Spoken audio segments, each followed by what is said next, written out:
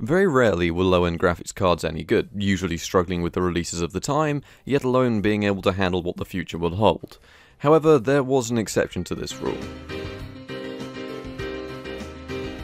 This right here is the ATI Radeon X300 SE. Not that it's really much of a difference from the standard variants, although by default this variant can take advantage of your system RAM better than the other versions can actually do so. Based on the RV370 architecture, it was released in late 2004 with 4 pixel shaders and a core clock of 325 MHz, along with 64 MB of DDR RAM clocked in at 200 MHz. It was a single slot solution that used well under 30 watts under full load, with many units never coming even close to this mark. It supports DirectX 9 and OpenGL 2.0, although OpenGL does tend to have some issues on certain operating systems out there. It does work on all of today's OSs provided you install the drivers right, so why don't we take the card inside from out of the rain and find out a little bit more about what makes this card different. So to understand a little bit more about this thing, we have to go back to the days of the Radeon 9550 and Radeon 9600. Very good mid-range offerings that offer themselves as cut-down variants of the 9000 series,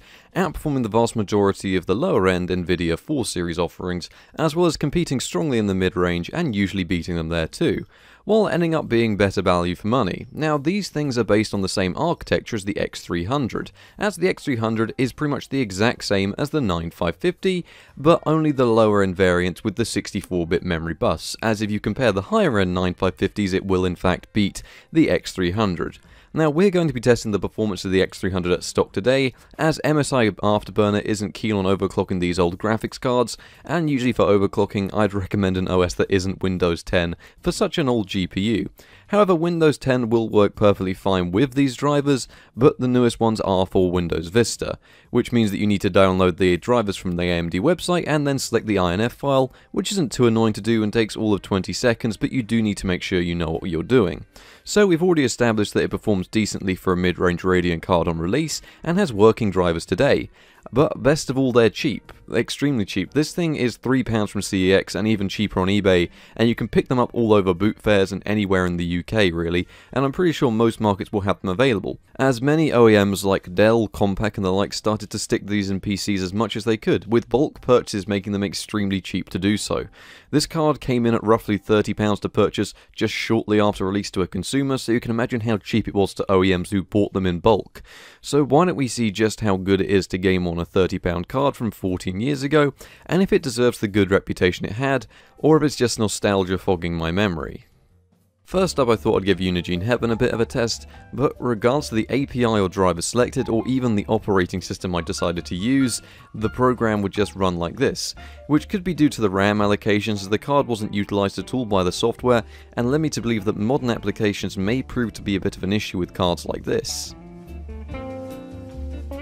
But contrary to what we just saw, I fired up Minecraft, admittedly an older version, as the latest versions would just crash whenever we tried to start them. We saw 52 FPS on average with the fast settings in the 720p resolution, but generally opting for as low resolution as possible would be the best way to play the game with a card like this. When loading chunks, given that the card was utilising our RAM as VRAM, it could hitch up momentarily for maybe 5 to 10 seconds of frame drops, but for a card that is 7 years older than this title, hitting near 60 FPS in the HD resolutions isn't bad by any means at all.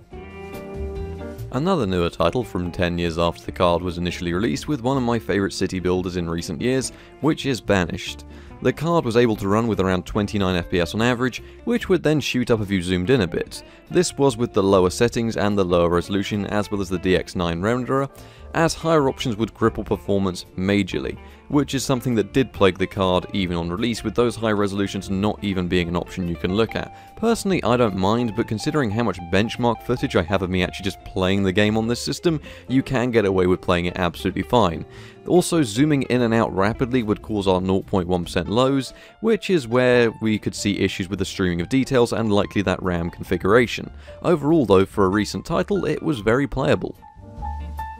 As for a game that I actually grew up playing, this is Command & Conquer Generals, which I ran with the lower settings selected, and albeit a 32 FPS average was achieved with a rather low resolution, the game was more than playable, and was actually sort of how I remember experiencing the game. I forgot how intensive this game actually used to be, and it was one of the main reasons that I actually upgraded to a slightly better system. Overall it was playable, but I would have expected a bit better performance in a game like this given how old it is and how powerful the card actually was. And to say the results were disappointing was a bit of an understatement, but I feel that a card like this should be performing a little bit better given from the performance we've just seen in two way newer titles.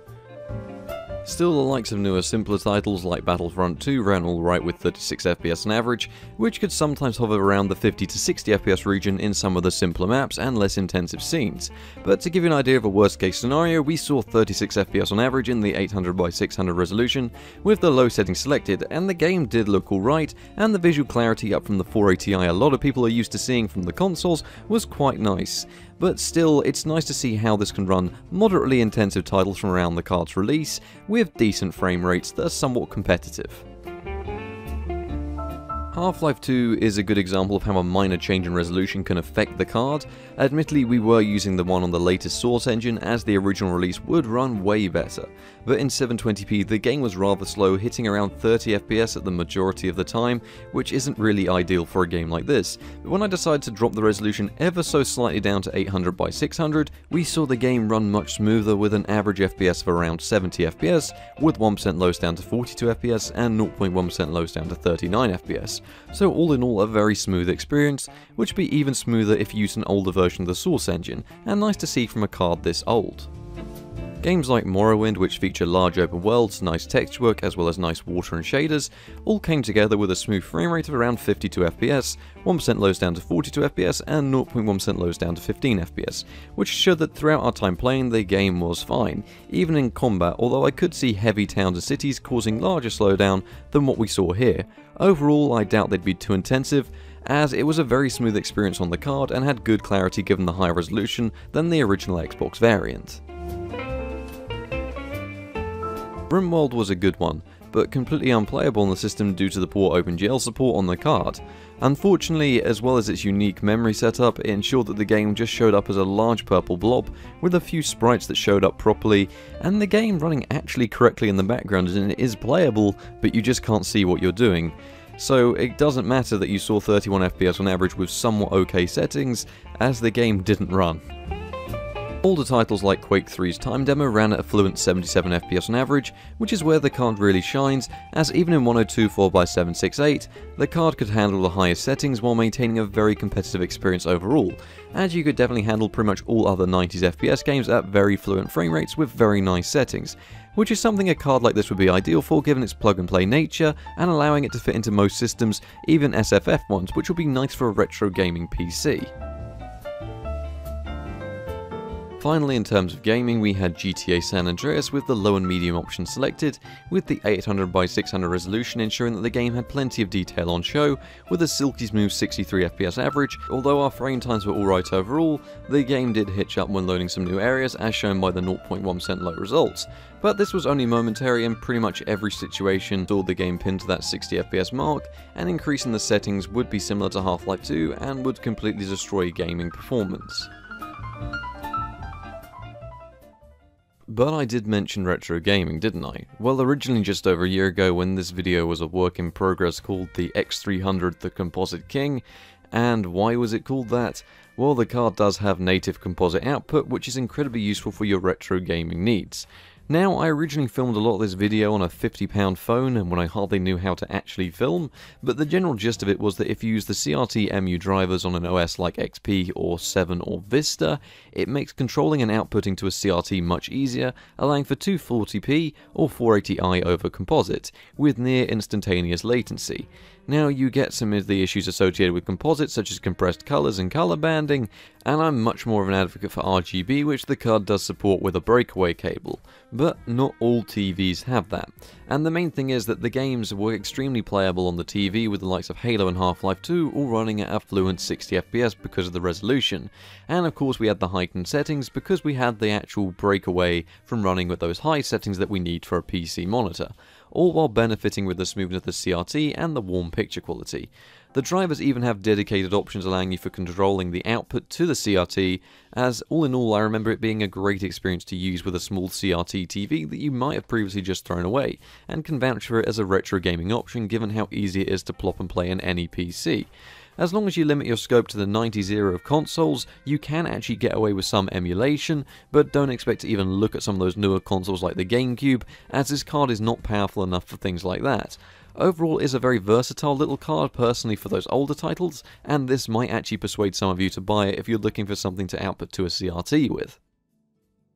So in conclusion, the X300 is a card that never really deserves to be hated. It never really was, and the card is just very convenient to use, easy to use, supports lots of games, has composite output, and will pretty much always has a purpose for these reasons. Now, the main bad press I've been seeing from people is people that ended up with it from an old OEM PC, and then they're being upset that their card from 2004 isn't running all those games. Now, I don't get that, because this card is 14 years old and is perfectly admirable considering how well it performs in even newer titles like Banished, and of course Minecraft and simpler titles like that. I'm not going to claim it's perfect. 1080p desktop usage on an OS like Windows 10 with transparency enabled can be rather sluggish, especially dragging around hardware accelerated windows like Discord, but you can't fault the card as in lower resolutions like 720p and 900p, there's no lag associated with these tasks, and when you turn off transparency or use an OS like Windows XP, you can run it in 1080p absolutely fine.